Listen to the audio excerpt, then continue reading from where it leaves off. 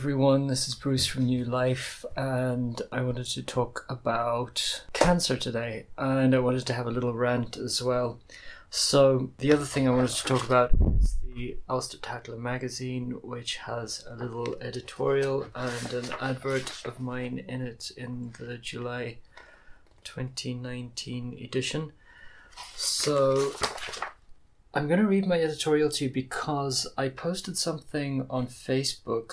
What I have here in the magazine is: tragedy can strike suddenly and plunge a life into despair. If an initial traumatizing event is not resolved, it lives on, reflecting in the outer world as mental and physical disease symptoms such as anxiety, grief, eating disorders, self-harm, cancer, and repetitions of similar events.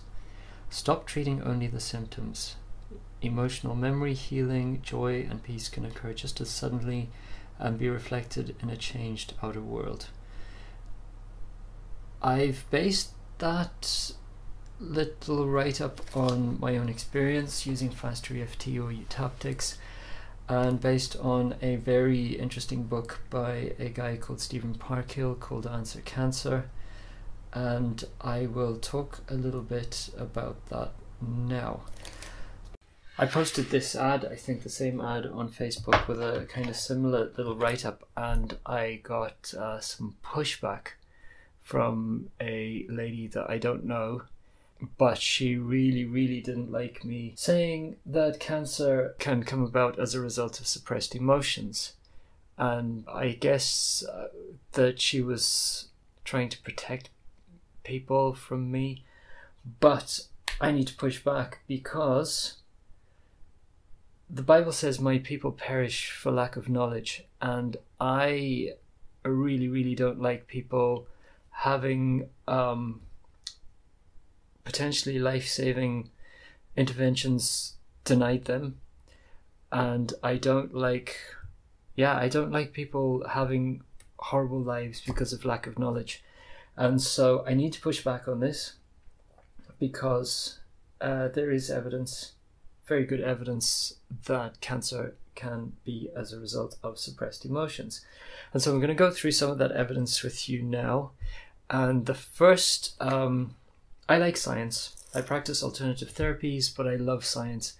And so there's some science on this. And I don't know if you've heard of Kelly Turner, but she wrote a book called Radical Remission. And she defines radical remission as when someone's cancer goes away without any Western medicine, or after Western medicine has failed, or using conventional Western medicine and alternative healing methods at the same time, in order to outlive a statistically dire prognosis. So that's any cancer with less than 25% chance of 5-year survival.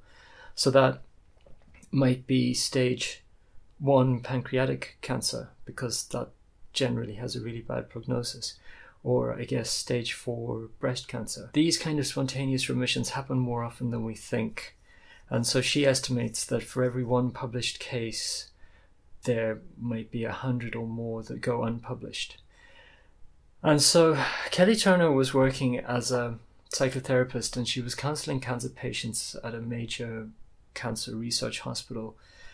And she came across her first case of what she calls radical remission. And then she dug into the literature, and she found that there were over 1,000 cases published in medical journals, and that cases have included nearly every type of cancer, including breast, prostate, and lung. But the doctors would sign people off and they'd say, well, they got better and we don't know why. But nobody bothered to ask these cancer survivors what they thought they might have done to get better. So Kelly Turner did just that, and she went back and did her PhD in cancer research, and she travelled around the world for a year looking for as many radical remission survivors as she could find and asking them one simple question: why they thought that they healed. And then I think she went on to spend another 10 years studying radical remissions, and then wrote her book Radical Remission, which is a New York Times bestseller. And in it she discusses the 9 key factors that she found were common to all or most of the radical remission survivors. I think some of them focused more on some aspects than others, but most of them did a little bit of all 9. And they're kind of body, mind, spirit interventions, which is what I'm all about. And they included releasing suppressed emotions, radical changes in diet, deepened spiritual connections, that kind of thing. I'll go into that in a bit more detail a bit later on. So there's no guarantee that cancer patients who practice these 9 behaviors will be cured, but we're not going to know whether implementing them deliberately will help patients, unless we try it. And yeah, so scientific breakthroughs have often occurred by people seeing an anomaly and then, instead of ignoring it, investigating it. And so I guess that's how we got things like penicillin and insulin for diabetics that came to someone in a dream. And so it's worth considering. So cancer really does seem to be an emotional illness in the experience of many people that I respect and whose techniques I've already used to great effect in other areas in my practice. And one of these people is Stephen Parkhill, and he's a very well-respected Christian hypnotherapist and the author of the book Answer Cancer, which rhymes if you say it with an American accent. But in this book, he describes a number of case studies from his own practice in which cancer and other physical illnesses appear to have been rooted in, especially in early childhood trauma, including fetal trauma. And yeah, really, we do seem to be able to recall things as subconscious memories from when we're in the womb.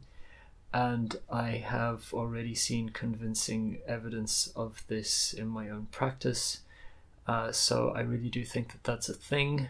So the first thing I would do if a client came into me who was struggling with cancer is I would go to the emotional roots of that. I would use fast EFT, eutaptics, Stephen Parkhill's regression techniques, and probably a bit of David Snyder as well, to go in and deal with the emotions, which are likely, the person's likely to be struggling with the emotions anyway, just from having the disease. So I would deal with the stress and the anger and the fear and the bitterness and the sadness and those types of emotions.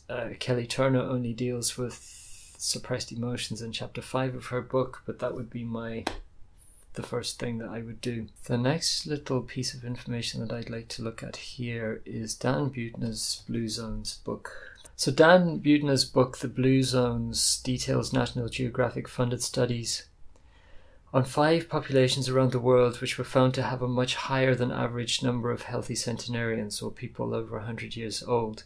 And these areas that they studied are in Japan, Italy, Greece, California, Costa Rica. And one of these areas is Okinawa in Japan, and traditional Okinawans do not have to adopt the 9 key life principles that Kelly Turner's radical remission people switched to, because they already had them built into their lifestyle and culture. And guess what?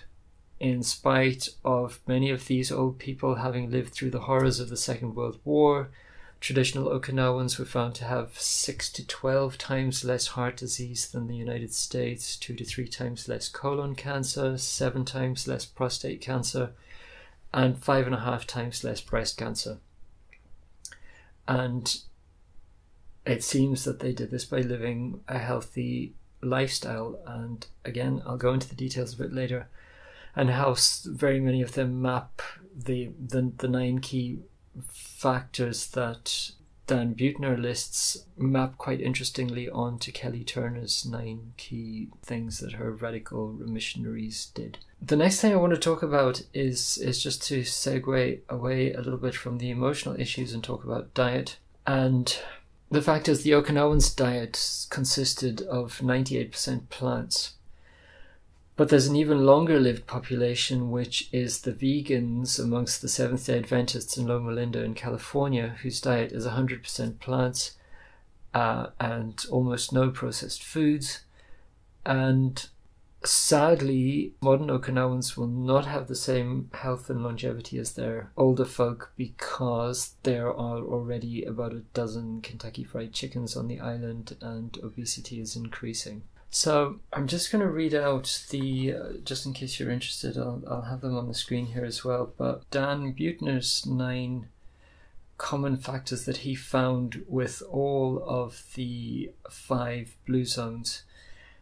And they are as follows: moderate regular physical activity, stress reduction, moderate caloric intake, a plant-based diet, moderate alcohol intake, especially wine, engagement in spirituality or religion, engagement in family life, engagement in social life, and having a life purpose. So now I'm going to have a quick read of Kelly Turner's 9 factors, key factors that her radical remission people tended to use, and these were taking control of your health, following your intuition, increasing positive emotions, releasing suppressed emotions, using herbs and supplements, radically changing their diets. They deepened their spiritual connections, they embraced social support, and they had strong reasons for living. And it's very interesting that these map quite well onto the blue zones activities. So finally, I want to move away from mind or emotional healing and talk about body healing, physical healing, and what we put in our mouths, which was something that both Dan Buettner found that his long-lived, largely cancer-free people focused on, and what Kelly Turner found as well. And I'm going to talk about Dr. Michael Greger, who is probably the world's foremost expert on science-based nutrition because he reads every English language nutrition journal in the world, and he condenses the most applicable, interesting findings from all these peer-reviewed studies into blogs and videos for public consumption for free. He doesn't sell supplements, and I just really like the guy. And if I want to find any sort of cutting-edge nutritional health information, I go to nutritionfacts.org generally as a first port of call. And so I'm just going to talk about his book. He also wrote a New York Times best-selling book called How Not to Die, in which he has a chapter on each of the 15 causes of premature death in the United States. And here in the UK and Ireland, they're very similar. And he shows that a plant-based diet can be used to treat, prevent, often reverse these 15 top killers in the United States. And so I'm going to go through just a little list of things that he talks about in the book. He has several chapters on cancer because it's broken down by type. And a lot of these interventions would work for different types of cancer. Inflammation tends to be a very big factor in very many diseases. And so in his chapter on colorectal cancer, he mentions turmeric, which is a natural anti-inflammatory, and I guess a quarter teaspoon of turmeric a day is safe for almost everyone. There are some potential counter indications for taking turmeric, but they're few and far between, and it's only if you take a huge amount every day. But always mix your turmeric with black pepper because it increases the efficacy, because it helps it to stay longer in the body. And so a whole food plant-based diet is very good for colorectal cancer because I think it has to do with the roughage. And then the corollary of that is avoiding red and processed meat, which tend to encourage the growth of gut bacteria that produce carcinogens. And then foods rich in phytates like beans are a good idea. People have this, some nutritionists have this phobia about phytates, thinking that they're poisons, but they might even have anti-cancer properties. Berries, including strawberries, seem to have anti-cancer properties. Pancreatic cancer is one of the worst cancers to be diagnosed with in terms of prognosis, but prevention's better than cure. And it seems that viruses that can be contracted by handling and eating chicken may increase risk of pancreatic and liver cancers. So that's a very good reason not to eat chicken, aside from the fact that chickens tend to be treated so badly. It's good for chickens and people not to eat chickens. Esophageal cancer or throat cancer is another cancer that you really don't want to get, and so low-fat diets tend to reduce acid reflux, which is a contributing cause of Barrett's mucosa and then sometimes, sadly, throat cancer. And a fiber-rich, so here's prevention again, please get your children onto a plant-based diet, parents. A fiber-rich whole food plant-based diet can prevent hiatus hernia, which is when the stomach pushes up into the diaphragm and then leaks acid into the esophagus. In addition to that, a whole food, for the same reason, because of the roughage, a whole food plant-based diet can prevent diverticulitis in the intestines and varicose veins. And all three of those things, hiatus hernia, varicose veins, diverticulitis, are often caused by constipation, just all that pressure in the abdomen of constipation. So finally, Michael Greger talks about breast cancer, and there was a study in which blood was taken for women on a standard American diet and dripped on breast cancer cells in a petri dish, and the blood from women on a standard American diet did kill some cancer cells. But the same women were then put on a whole food plant-based diet for 2 weeks, and so they acted as their own controls, and their blood was taken again and dripped on the cancer cells in the petri dish, and 20 to 30% more cancer cells were killed by their supercharged plant power blood. And researchers attributed this to reduced levels of cancer-promoting growth hormone IGF-1, which is likely because they weren't eating animal protein, which is meat, dairy products and eggs. Cruciferous vegetables are another really big anti-cancer food group because they produce sulforaphane. And broccoli sprouts, if you can grow your own broccoli sprouts and eat those, they have, I think it's something like 100 times more sulforaphane than broccoli florets. But if you are cooking broccoli, it's a really good idea to chop it up fairly finely about 45 minutes before you cook it, because sulforaphane is produced when the plant is damaged.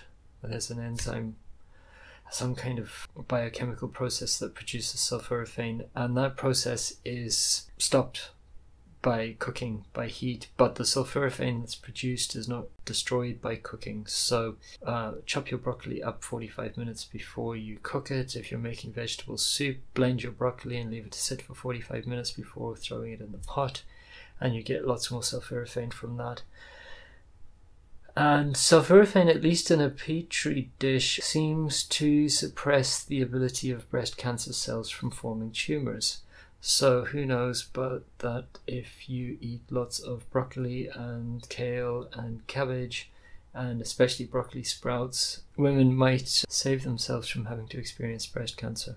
Melatonin seems to be cancer preventive, and the way to get more melatonin is to sleep in the dark. Make sure your room's very dark when you're sleeping, but that could help you not to get breast cancer. Ground flax seeds are part of Michael Greger's daily dozen foods and lifestyle habits that he recommends for everyone, which are in the book.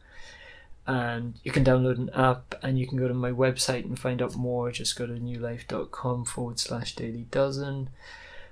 But flax seeds have phytoestrogens, which are called lignans, and these tend to dampen the body's own estrogen, which can help with menstrual breast pain. It can extend a woman's menstrual cycles by about a day.